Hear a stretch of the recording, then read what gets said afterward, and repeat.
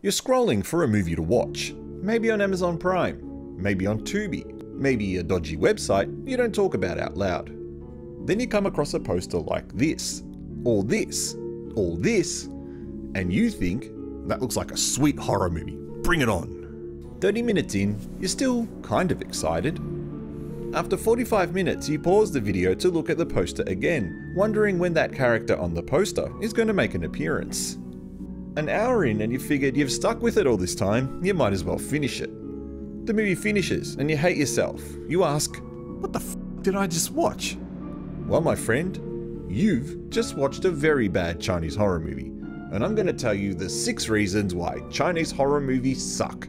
Hi, I'm the Arty Dance, and welcome to this video. Please enjoy.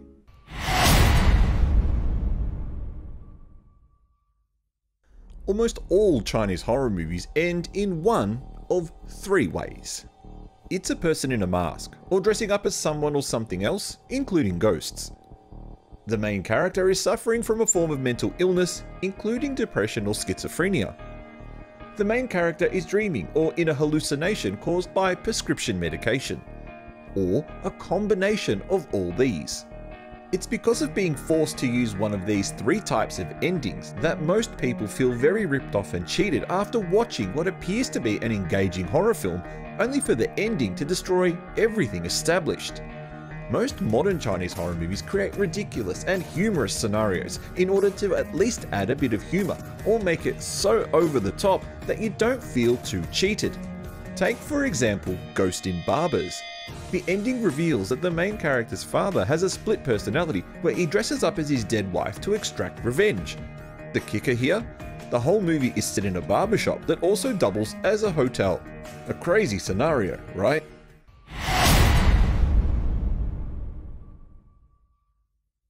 Let's do a quick checklist of the types of things you could expect in a normal horror movie. Strong bloody violence. Undefeatable stalking serial killers. Brain-eating or flesh-eating zombies. Evil spirits and ghosts. Lots of religious iconography. Demented dolls or other inanimate objects, like cars. Evil houses or animals. Teenage, unprotected and premarital sex. Shower scenes involving death. Cool. Sounds about right. Now, let's make a list of all the things you could expect to see in a Chinese horror movie. Double and triple crossing endings. Rubber masks. Lots of dream sequences. Lots of characters on medication. Lots of characters with mental illnesses. Green-faced ghosts who float. Overacting and fake screaming. No sex or nudity. Hardly any violence. Hardly any death. No evil spirits, no religion. We're off to a good start, aren't we? Let's take a look at some of these things in a little bit more detail.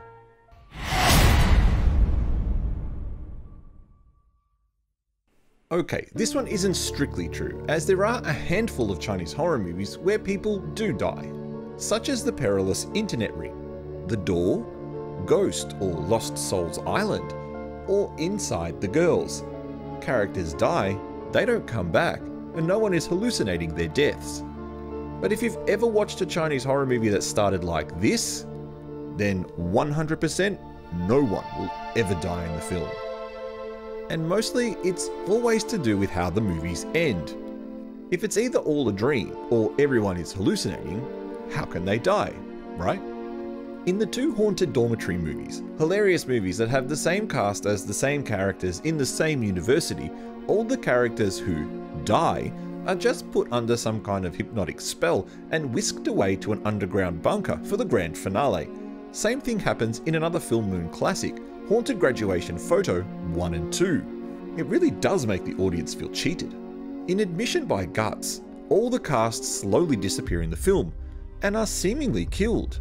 But then at the end, they're alive, where the culprit reveals that they're all at his cinema to get revenge for a previous incident. Strangely, the same thing happens in Full Moon's Haunted Cinema 2 movie. Almost the exact same thing. A lot of Chinese horror filmmakers just don't bother having deaths in movies. Films like Love Hotel, The Strange House, Painted Skin, the double mask, Curse of Chopsticks, Under the Bed series. I could keep going on, but seriously, there's no point in anyone dying. There is one curious example though. I mentioned the door at the start of this section, but this also applies to the movie Haunted Road. The characters are killed in the movie, but it's all a dream of the main character. It's actually a cop-out ending for the door, but in the movie The Haunted Road, it's really good.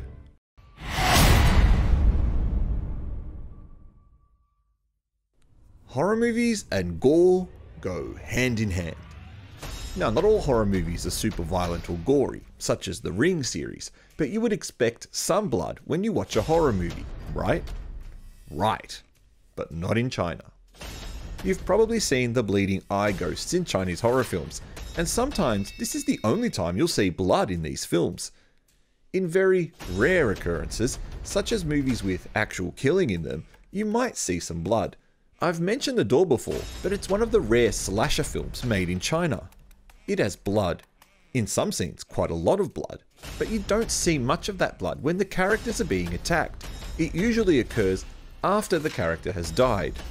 Lots of other movies have mild uses of blood as well, but not as much as what you'd expect.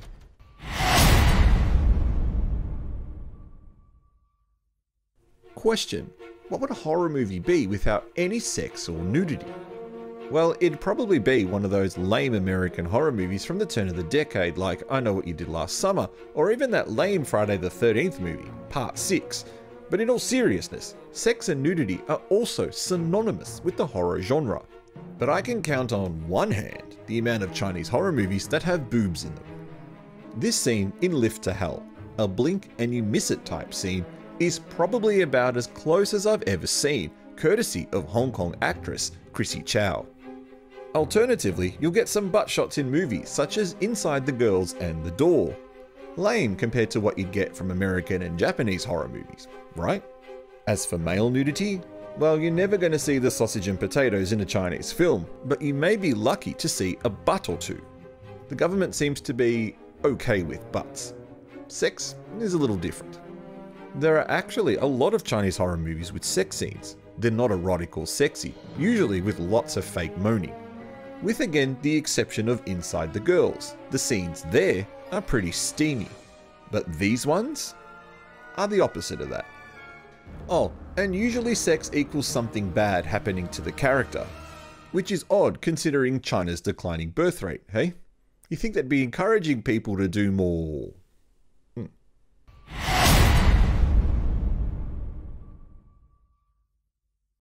But the poster has ghosts, or the movie title says ghost, and there certainly seems to be ghosts in the movie. Well, at least the start of the movie. And that's the problem, as you'll find out later. Ghosts, supernatural beings, spirits, poltergeists. You name it, they're not allowed, thanks to a 2008 CCP movie restriction called the Film Industry Promotion Law Update that effectively told filmmakers to reduce the terror, the ghosts, and the supernatural because they go against the modern materialistic worldview of China. You know, all the good stuff. Most of the time, a ghost in a movie will be revealed to be one of the characters in a mask. Take for example, Haunted Dormitory Marionette Teacher. The female ghost in the film is actually one of the male characters. Then, in a double twist, the character he is pretending to be a ghost of is still alive. You can't imagine some of these crazy scenarios. Or the film Midnight Melody. Not only is the ghost actually played by the sister, but she will only appear to our main character after he is hallucinating on magic incense. Which is why I don't trust incense when I walk into a small shop burning off some of the stuff. They're going to try and make me hallucinate into buying something. But real ghosts, even though they are a massive part of Chinese folklore and mythology, are not allowed in order to discourage superstition. And here's something interesting. In Chinese folklore, an evil ghost is usually a metaphor for a corrupt official. With that in mind, is there any wonder why the Chinese government would essentially ban ghosts from modern horror movies?